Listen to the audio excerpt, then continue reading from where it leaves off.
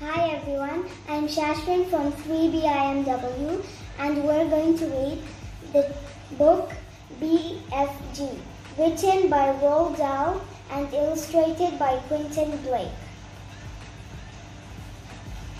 The first chapter, Witching Hour. Sophie couldn't sleep. A brilliant moonbeam was slanting through a gap in the curtains. It was shining right onto her pillow. The other children in the dormitory had been asleep for hours. Sophie closed her eyes and lay quite still. She tried very hard to doze off. It was no good. The moonbeam was like a silver blade slicing through the room onto her face. The house was absolutely silent. No voices came from downstairs. There was no footsteps on the floor above either. The window behind the curtain was wide open, but nobody was walking on the pavement outside. No cars went by the street. Not the tiniest sound could be heard anywhere.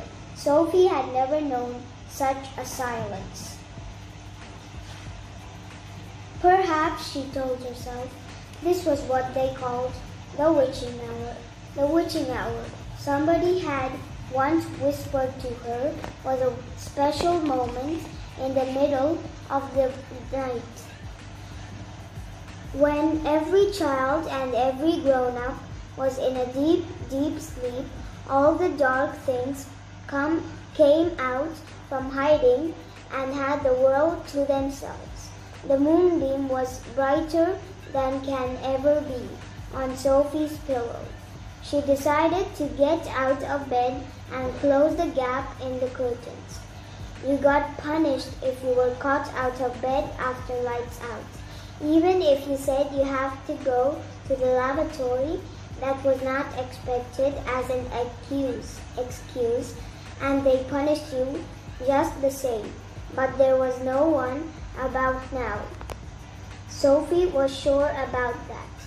She reached out for her glasses that lay on the chair beside her bed.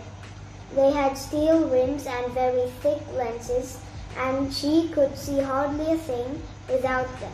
She put them on, then she slipped out of bed and then tiptoed over to the window. When she reached the curtains, Sophie hesitated. She longed to duck underneath them and lean out of the window to see what the world looked like now that the witching hour was at hand. She listened again. Everywhere was deathly still. The longing to look out became so strong she couldn't resist it. Quickly, she ducked under the curtains and leaned out of the window. In the silvery moonlight, the village street she had knew so well seemed completely different. The houses looked bent and crooked, like houses in a fairy tale. Everything was pale and ghosty and milky white.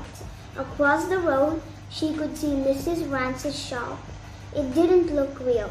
There was something dim and misty about that too. Sophie allowed her eye to travel further and further down the street. Suddenly she froze. There was something coming up the street on the opposite side. It was something black, something tall and black, something very tall and very black and very thin. That's the end of chapter 1. Hope you enjoyed it. Bye.